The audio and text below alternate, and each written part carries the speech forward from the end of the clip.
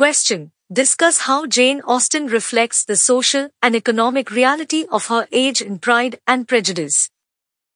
Jane Austen's novel Pride and Prejudice provides a vivid portrayal of the social and economic reality of her time, particularly in the late 18th and early 19th centuries. Austen's keen observation and satirical wit offer readers a window into the hierarchical society and economic conditions prevalent during the Regency era in England. First and foremost, Austen addresses the importance of social class and its impact on individuals' lives.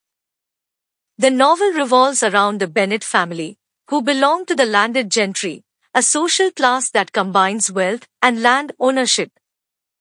The Bennets' desire to secure advantageous marriages for their daughters reflects the societal norms of the time, where marriage was often seen as a means to elevate one's social standing or secure financial stability.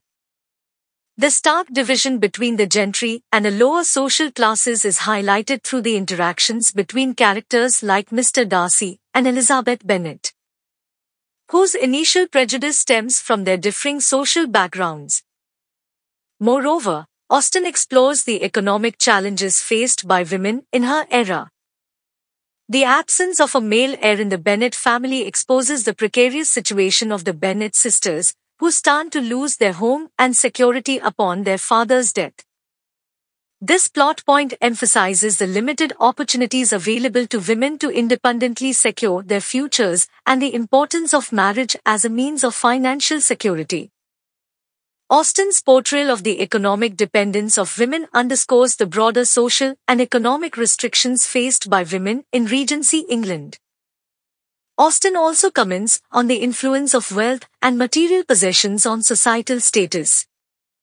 Characters like Mr. Bingley and his sisters, who come from newly acquired wealth, are initially viewed with skepticism by the aristocracy due to their lack of social pedigree. This aspect of the novel reflects the changing economic landscape of the time, where a rising middle class emerged and challenged traditional notions of aristocratic privilege. Austen subtly critiques the obsession with wealth and social status by presenting characters like Mr. Collins, whose exaggerated fawning over Lady Catherine de Bourgh highlights the superficiality of such aspirations. Furthermore, Austen explores the limitations placed on women's agency and their role within society. Through characters like Elizabeth Bennet, who defies societal expectations and expresses her opinions freely, Austen challenges the prevailing norms of female behavior. Elizabeth's refusal to conform to conventional standards of femininity and her rejection of suitors solely based on their social standing showcase Austen's commentary on the limited choices available to women and the importance of personal autonomy. In conclusion, Jane Austen's Pride and Prejudice offers a nuanced depiction of the social and economic reality of her time. By exploring themes such as social class, economic constraints, materialism, and women's agency, Austen provides readers with a comprehensive understanding of the societal dynamics and challenges faced by individuals in Regency England.